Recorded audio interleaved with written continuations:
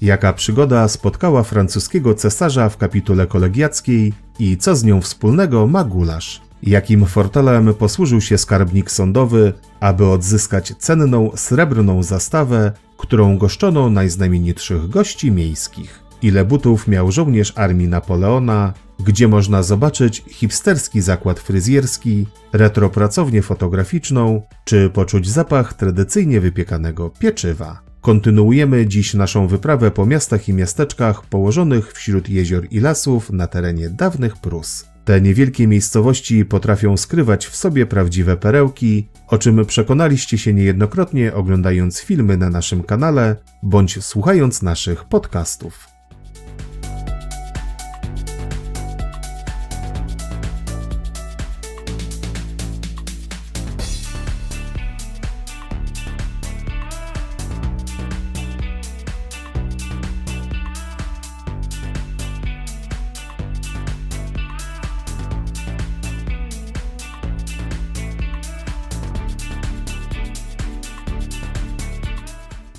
Dziś zabieramy Was na wycieczkę do miejscowości, o której nie przeczytacie na pierwszych stronach przewodników. Położone na Warmii Dobre Miasto to świetny przykład, jak ekscytujące może być poszukiwanie turystycznych skarbów. Powstało ono w miejscu pruskiego grodu, położonego wśród bagien i rozlewisk rzeki Łyny. Nazwa wywodzi się od pruskiego słowa gude oznaczającego zarośla, które niemieccy osadnicy przekręcili na Gutstadt, a po II wojnie światowej przetłumaczono je jako Dobre Miasto. Sprawdźmy więc, czy Dobre Miasto jest naprawdę dobre dla turystów.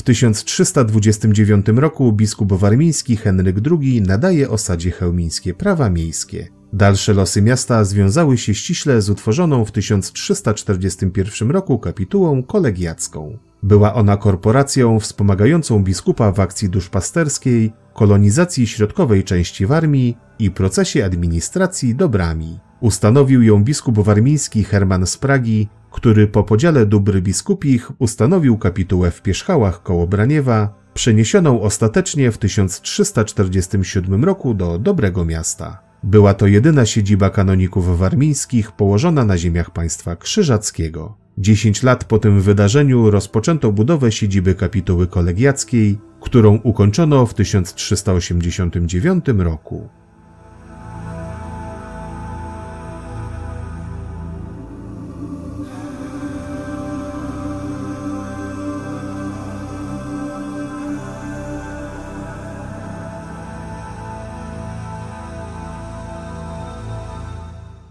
W ramach budowy powstał okazały kompleks składający się z zabudowań mieszkalnych i gospodarczych oraz orientowanego kościoła. Został on wpisany w ciąg murów miejskich, a przy braku zamku miał pełnić również funkcje obronne. Po środku zabudowań mieścił się obszerny dziedziniec ze studnią. Budynki wchodzące w skład kompleksu wykonano w stylu gotyckim z czerwonej, palonej cegły.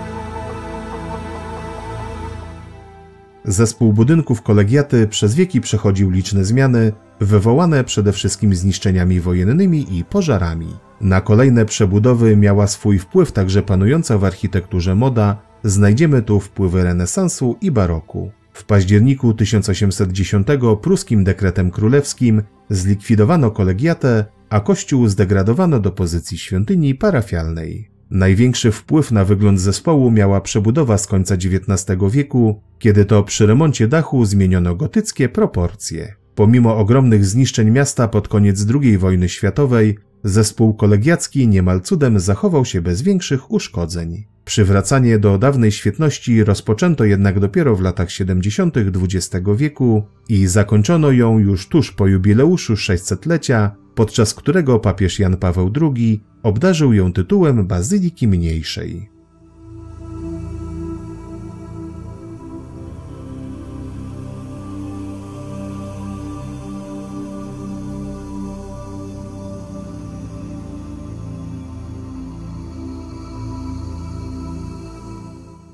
Z bazyliką wiąże się ciekawa historia związana z Napoleonem i gulaszem. W 1807 roku, gdy przez miasto przetaczają się na zmianę wojska pruskie, rosyjskie i francuskie, mury kościoła gościły samego Napoleona Bonaparte, który ścigał uciekające wojska rosyjskie generała Beniksena. Podczas odpoczynku cesarz zasiadł do wieczerzy z miejscowym prepozytem, czyli przewodniczącym kapituły kolegiackiej. Jako danie główne podano gulasz z ostatniej ocalałej w okolicy krowy. I pewnie teraz wiele osób zastanawia się, co w tym takiego ciekawego. Otóż krasula należała do urzędnika miejskiego i wielkiego zwolennika Rosjan, a została zarżnięta specjalnie dla generała Beniksena, tego samego, którego ścigał Napoleon. Biedak nie zdążył jednak spróbować dania, którym później uraczono francuskiego cesarza.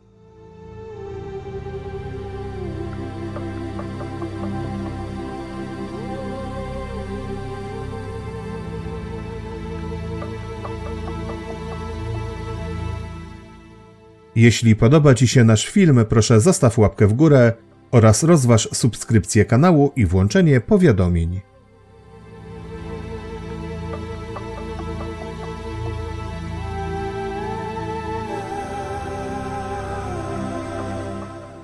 Najważniejszym elementem zespołu budynków kolegiackich w Dobrym Mieście jest kościół Najświętszego Zbawiciela i Wszystkich Świętych. Jest to jedna z najpiękniejszych świątyń halowych na Warmii i druga co do wielkości, ustępująca swoimi rozmiarami tylko katedrze we Fromborku. Od zachodu wieńczy ją masywna, czworoboczna wieża. Pomimo przebudowy pod koniec XIX wieku, kiedy zniszczono wiele zabytków, wewnątrz znajdziemy bogate gotyckie i barokowe wyposażenie.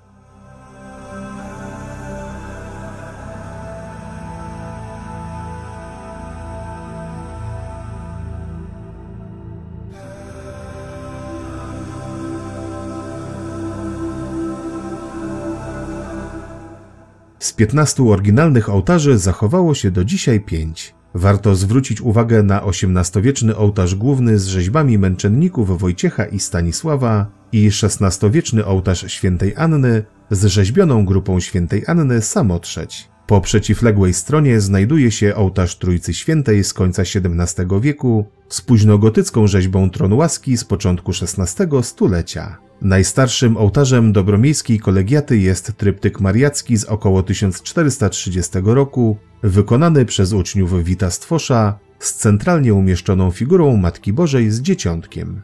Ciekawymi zabytkami są również ambona powstała w 1693 roku, a także ogrodzenie chrzcielnicy i XVII-wieczne stelle ze stopniami w kształcie lwów, zachowane z pierwotnych stelli gotyckich z końca XIV wieku. Niewątpliwą atrakcją dla turystów są organy posiadające 49 głosów i 3522 piszczałki. Jeśli będziecie w Dobrym Mieście w miesiącach letnich, to może uda Wam się trafić na jeden z organizowanych tu koncertów organowych.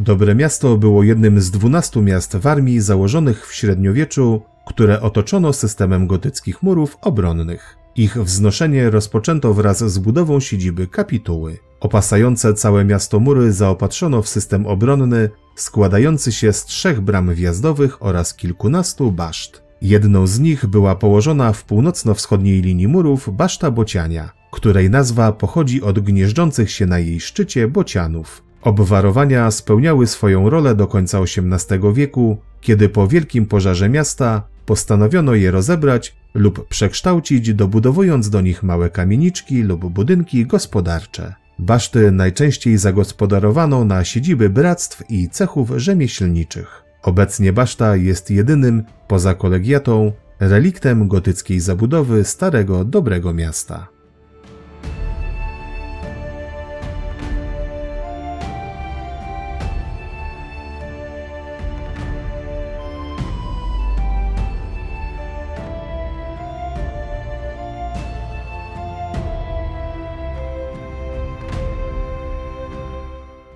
W XIX wieku baszta była świadkiem ostatniego sądu kapturowego w Dobrym Mieście. Zwołano go po zuchwałej kradzieży, jakiej dopuścił się jeden z miejscowych złodziejaszków, przywłaszczając sobie XVII-wieczną srebrną zastawę, którą goszczono najznamienitszych gości Dobrego Miasta. Pojmanie sprawcy nie okazało się trudnym zadaniem, gorzej było z jej odzyskaniem. Złodziejaszek szedł w zaparte. Wtedy to skarbnik sądowy wpadł na pomysł urządzenia sądu kapturowego. Podczas rozprawy ławnicy zażądali kary śmierci, licząc na wskazanie miejsca ukrycia zastawy, ale zatwardziały złodziej trwał w swoim kłamstwie. Postanowiono nastraszyć go jeszcze mocniej. Nałożono mu na pętlę szyję i napięto stryczek, aż musiał stanąć na palcach. Dopiero jednak za drugim razem, kiedy pętla na dobre zacisnęła się wokół szyi, a stopy straciły grunt, przyznał się do kradzieży i zdradził miejsce ukrycia zastawy. Złodzieja ostatecznie zamknięto w więzieniu,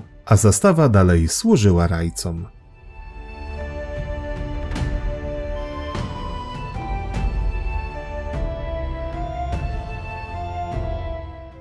Już teraz możesz zabrać ze sobą nasze audioprzewodniki i słuchać ich podczas zwiedzania.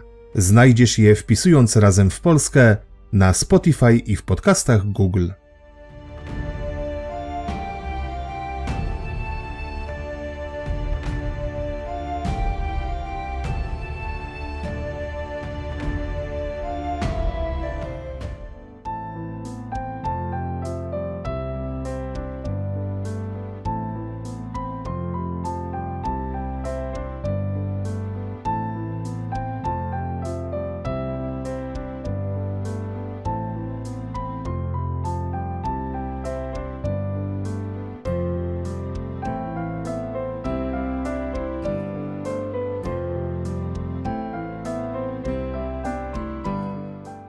Od 1466 roku Dobre Miasto znajduje się w granicach Rzeczpospolitej. Nie były to jednak spokojne czasy. Najpierw w początkach XVI wieku miasto okupują wojska krzyżackie i plądrują skarbiec kolegiaty. Sytuacja powtarza się wiek później, z tym, że tym razem najeźdźcami są Szwedzi. Na przełomie XVII i XVIII wieku miasto niszczy szereg pożarów, a jakby tego było mało, to ludność pustoszy epidemia dżumy. W 1772 roku miasto po pierwszym rozbiorze Polski trafia pod zabór pruski. W XVIII i XIX wieku zaczyna odżywać po klęskach poprzednich stuleci. Uruchomiono pierwsze zakłady i fabryki, rozwija się handel i usługi dla ludności, miasto staje się na 30 lat tymczasową siedzibą powiatu lidzbarskiego i uzyskuje połączenie kolejowe z Olsztynem i Ornetą.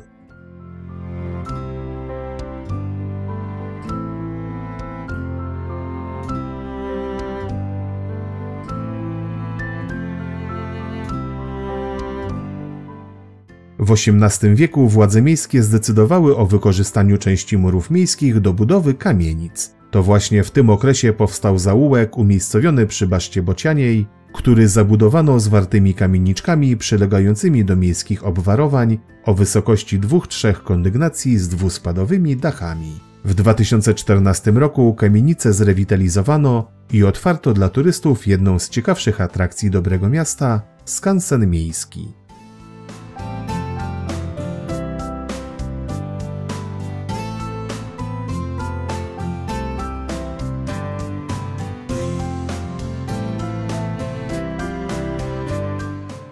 Choć nazwa skansen większości kojarzy się z chałupami pokrytymi strzechą, to akurat tu mamy do czynienia z pięknie odrestaurowanymi kamienicami z przełomu XVII i XVIII wieku. Wewnątrz nich ulokowano dawne punkty rzemieślnicze i usługowe, typowe dla małych miast. Znajdują się tu warsztat szewski, krawiecki, fryzjer, fotograf i piekarnia. Możemy także zobaczyć, jak wyglądało typowe mieszkanie rzemieślnika.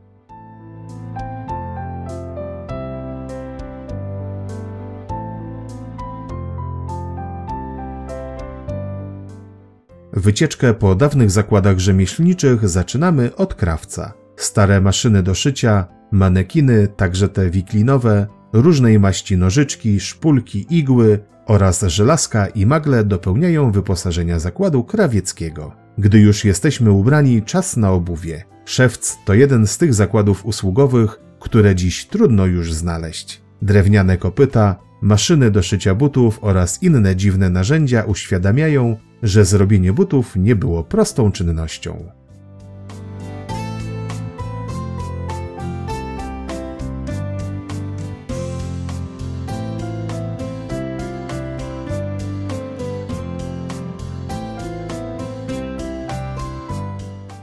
A jak wspomnieliśmy już o szewcu, to warto także zobaczyć niewielką wystawę poświęconą bitwom i wojnom napoleońskim, z której dowiecie się m.in., iż żołnierz francuski otrzymywał w przydziale 3 tak uformowane buty, żeby można je było nałożyć zarówno na lewą, jak i na prawą nogę. Podczas marszu co jakiś czas zmieniał buty tak, aby nie zniszczyć ich zbyt szybko. Jednak Francuzi to praktyczny naród.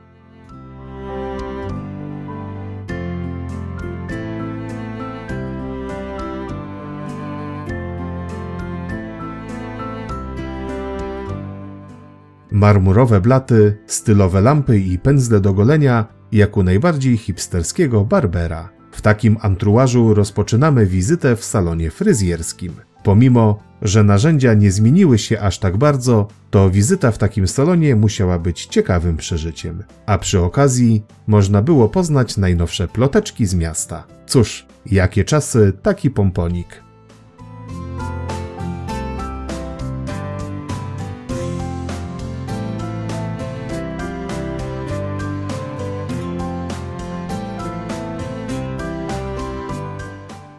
Obuci, świeżo ostrzyżeni i ogoleni, przynajmniej niektórzy z nas, i odprasowani, trafiamy do atelier fotografa. Jak dla nas to prawdziwe Eldorado. Oldschoolowe aparaty fotograficzne, stare zdjęcia, klasyczna ciemnia i stanowisko do zdjęć portretowych z górskim krajobrazem. Aż nam się zrobiło ciepło. A skoro już mowa o wyższych temperaturach, to czas wyrzucić coś na ruszt. W taki sposób lądujemy w piekarni, a tu miksery, maszynki, wagi, piec chlebowy i wszystko wciąż sprawne i wykorzystywane podczas warsztatów organizowanych w skansenie. Na zakończenie lądujemy w przykładowym mieszkaniu rzemieślniczym. Tu oprócz niewielkiego łóżka naszą uwagę przykuły haftowane ręczniki i typowa dla ówczesnych czasów toaletka. Niby M1, a na wszystko znalazło się miejsce. Tylko jakoś tak strasznie nisko.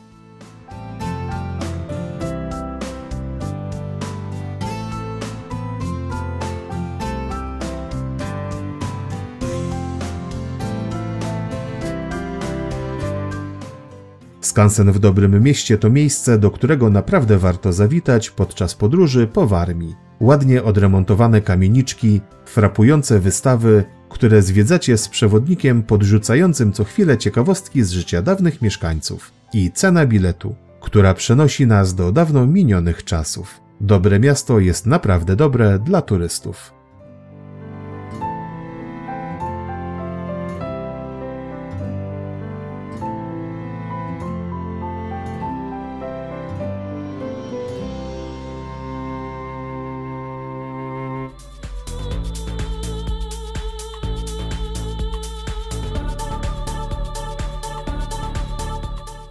Dziękujemy, że obejrzeliście cały film. Proszę zostawcie łapkę w górę, piszcie w komentarzach o waszych wrażeniach, podzielcie się nim ze znajomymi i pamiętajcie o subskrypcji.